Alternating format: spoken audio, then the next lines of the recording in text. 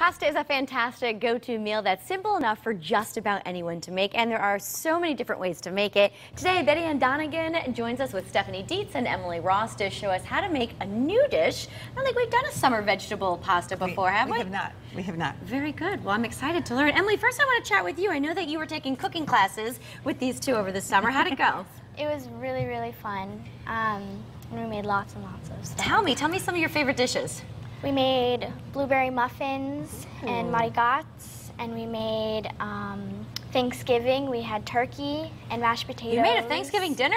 Yeah. How fabulous is that? What a great idea. Yeah, and apple pie. All the fixings. Yeah. And now it's back to school. What grade are you going to be in this year? 7th. Very good. All right. Well, let's get cooking. Show me the way here. Well, this is just something that I made up because all these vegetables are in my garden. Okay. I basically You got to use them up, right? You have to use them up. And there's a big bounty of squash and eggplant and peppers this time of the year. So this is a perfect dish. And we're going to roast them.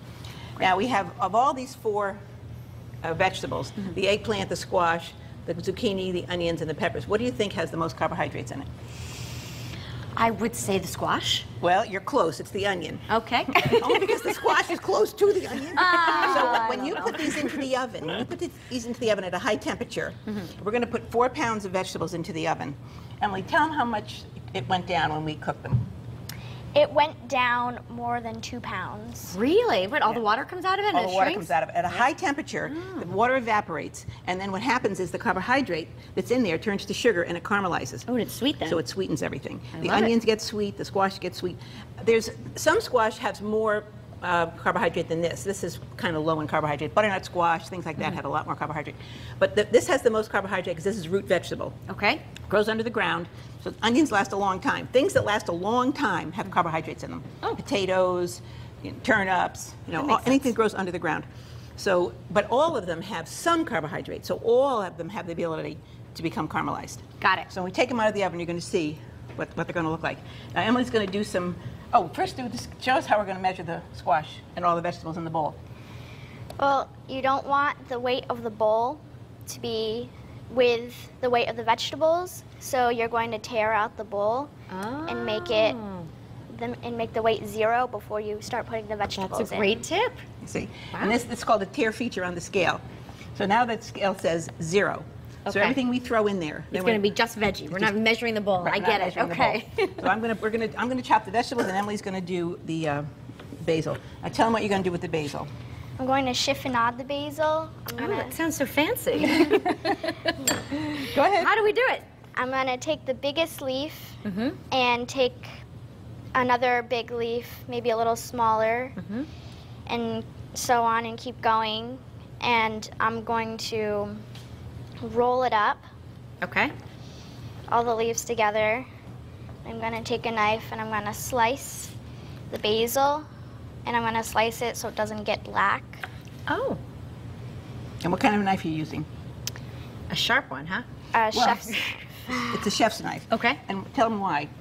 so that your knuckles don't hit the counter before they cut the whatever you're cutting. Okay.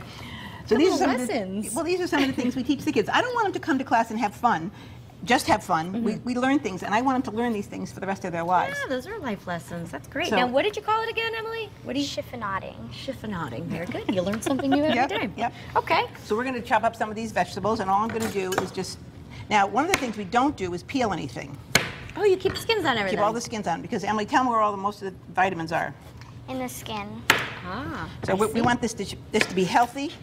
So we're going to just chop everything up, and it's a rough chop. It doesn't have to be, anything exciting. It's just going to be. We're just going to throw everything into the bowl, and when we get all the vegetables into the bowl, we're going to drizzle them with a little bit of oil, Okay.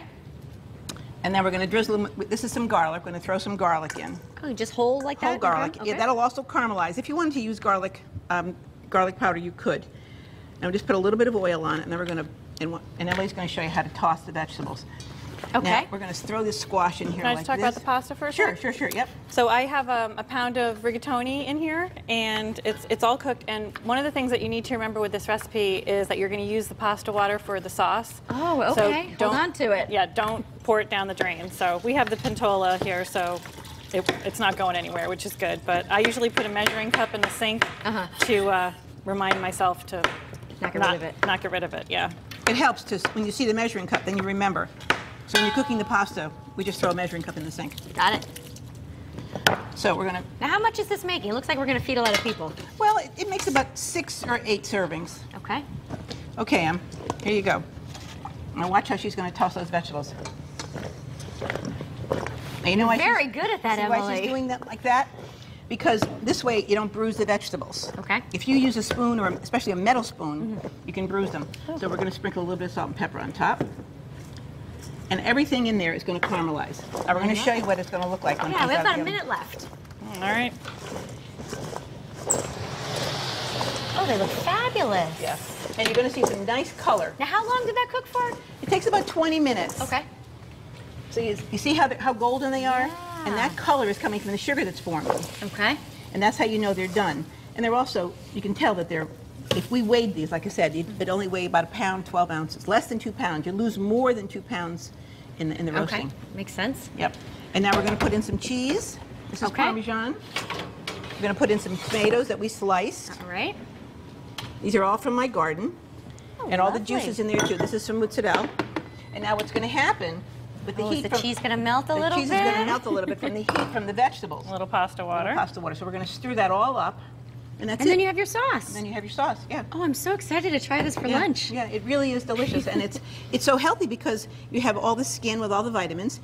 We have carbohydrate from the pasta. Yeah. We have protein from the cheese. And we have fiber and vitamins from the I'm vegetables. in. I'm sold. You don't have to tell me. So it's- We're going to dig in at the end of the Okay. show. Thanks so much, Okay. Emily. Thanks for coming, too. All right. We'll have the recipe over at WTNH.com. Just click on Style. And up next, you're going to learn all about the Are You Dance Music Fest when Style returns. We'll be right back. Okay, we just have to do